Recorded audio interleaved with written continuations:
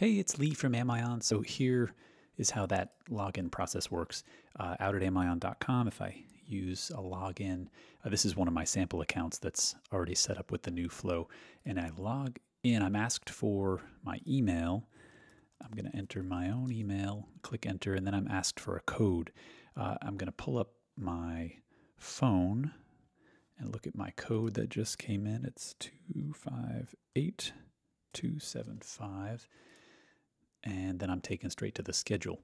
And the nice thing about this is that the next time I go to amion.com, I'm already entered. The system remembers me, my device remembers me, and then I see my schedules. If I had multiple schedules, I'd see them listed here, but I've just got the one, so it's a single click for me to get in and see the schedule from that point on.